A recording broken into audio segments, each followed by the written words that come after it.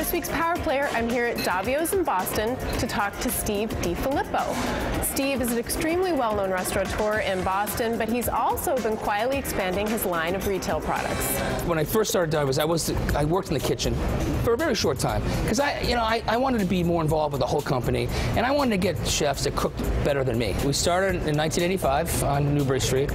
We've been now at this location right here in Park Square since '02. You actually have a line of frozen food that's sold in a lot of grocery stores. I'm an Italian-Portuguese kid that sells spring rolls. How crazy is that? Now we're in close to 2,000 stores from Florida all the way up to Maine. Once we got in the stores, they wanted more products. So we came out with a chicken parm spring roll. Then we came out with a shrimp one with Maine shrimp and corn. And then we have a buffalo chicken one. My father obviously gave me the best advice, and he always said, treat your people you work with as best you possibly can. And that's probably why a lot of my people that I still work with have been with me 20 years, 25 years, and I'm very proud of that. What's your favorite piece of clothing? That's an easy one. My clogs, right here. I never leave home without my clogs. I have about 7 pairs.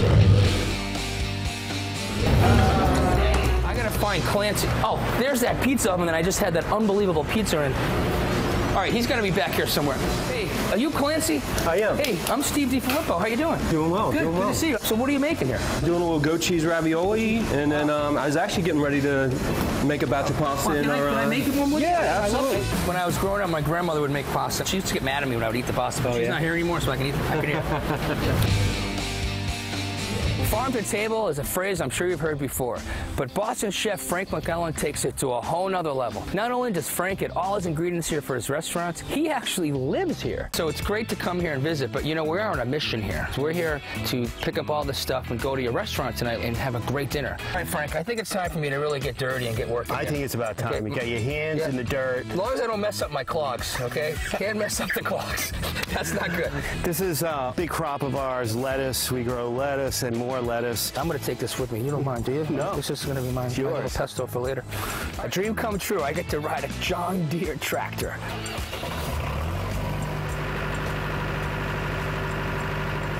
So excited to be here. Yeah, welcome to Let's Play A. Let's celebrate our great day at the farm, and me being here in the kitchen. Yeah. All right? Could be a long night. Yeah, it's going to be a long night. This is awesome. Here, cheers, man. Cheers. All right.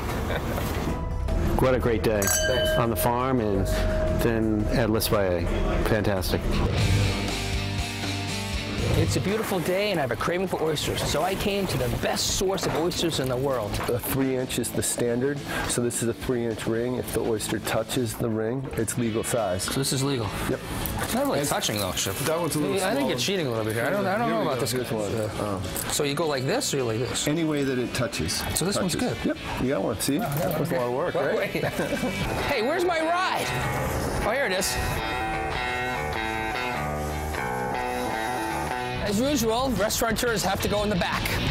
Show me what we're going to make here. Well, we're going to make one of our favorites here at the oyster bar. We're going to make our oyster sliders. So the first thing we can do is open a couple of oysters. And we're just going to bread these really quickly. Kind of like making veal parm over here, but with almost. Yeah. Oyster parm. Yeah. That'll be on the menu next week.